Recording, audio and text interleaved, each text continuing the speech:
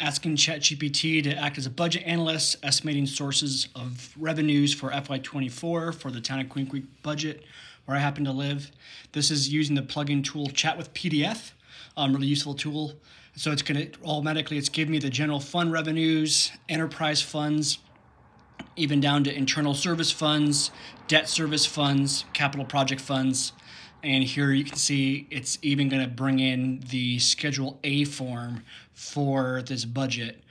You can scroll across here and see, and we go back to the Town of Queen Creek budget, the tentative budget. I can look at this too, scroll up here to Schedule A, and we can see that it's the exact same form that ChatGPT just automatically pulled in for me.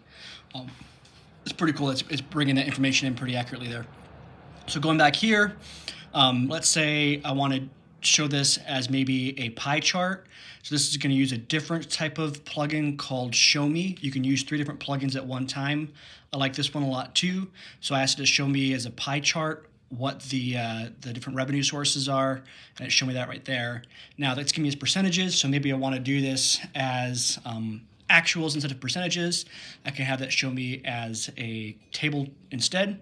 It's going to break it down, sources of revenue, licenses, permits, blah, blah, blah, all the different things there. So really helpful to be able to quickly pull in insights, or if you need to create a chart really quickly, this can be really helpful.